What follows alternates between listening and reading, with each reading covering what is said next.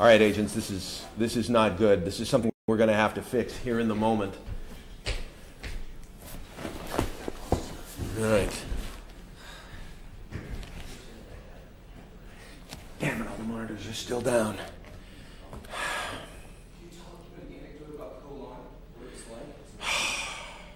Wow. I wasn't expecting this. It's a good thing this didn't happen when we were in Colon. Well, when our projections were in Colon. It could have been very bad. It could have taken us down completely. All right, Jan and Stuart? Yeah, we're good. Good. Yeah. The amazing thing about the Colon experience is it felt real. You're not supposed to be able to have all your senses activated when you're projecting, and yet we were. We could feel the heat, hear the sounds, smell the smells. Didn't think I was ever going to stop sweating. It was perhaps the most humidity that I've ever experienced. And although I should have known something about Wendy because she never sweated. Maybe simulacrums never sweat. Maybe that's a way to know who's human and who's a simulacrum. Note to self. Wow, and it just occurred to me now. How are we looking, Stuart? We're looking good. We're getting interference from Nemesis. Yeah. You can try using this. Somebody's trying to break in. They're like a credit card. They're everywhere you don't want them to be. This isn't good. All right. What do we got? Are we still in contact with agents?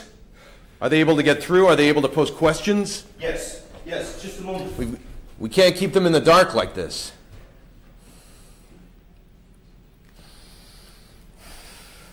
Hey, can you check the phone? Checking. Still dark. There you go. I see something coming through. All right.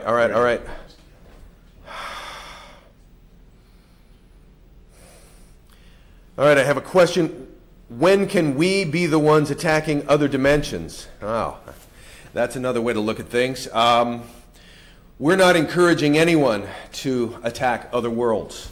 But the NIA is here to stop that. So if you want to help in the fight, well, work on your own RPE text. When you've seen me on the Osiris node, well, I got there using remote participation. It was tech from my world. All right? So we're a little bit further ahead in our understanding of RPE than the Niantic Project researchers from your world. So if you want to be of assistance, then you can help the RPE experience gain momentum on your world. Help Niantic develop the tech so that we can put it into play where you are. Thank you, Craig. Looking for new messages on the scanner.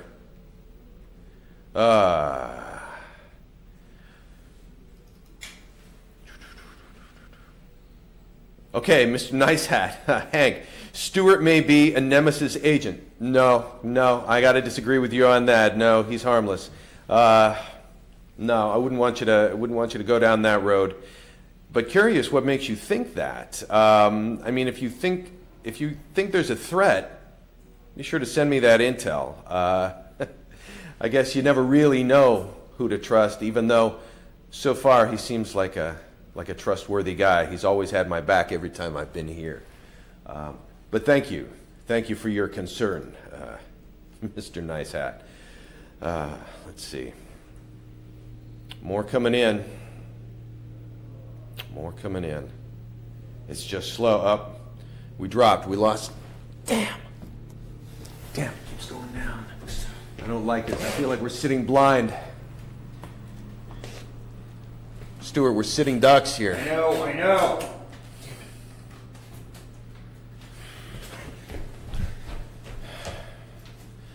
All right, another question.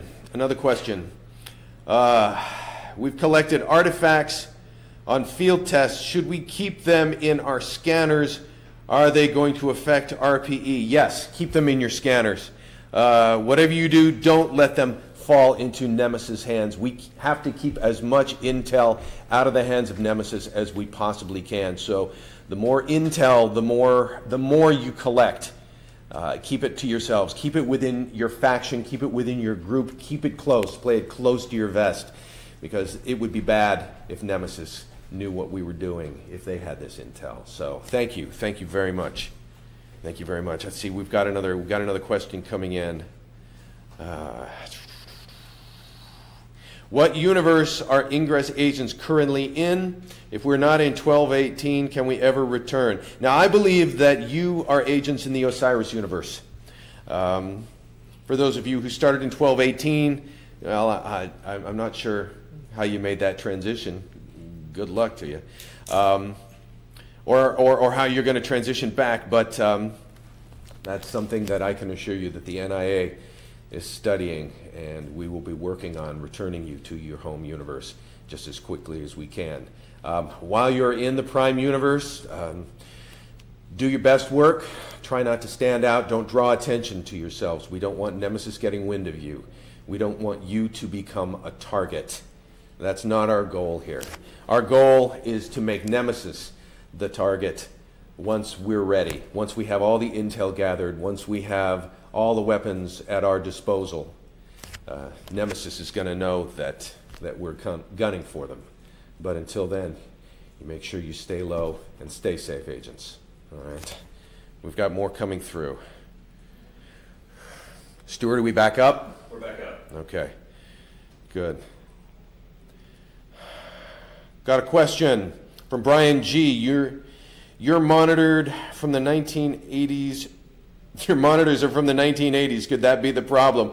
Well, our monitors have been retrofit, so I think we're good there. But that's a nice notice. I'm afraid that doesn't help. Unfortunately, Dr. Lightman left very specific instructions, and we had to follow them to the T. We can't mess around with anything in here. That might change our ability to come back in here. They're archaic.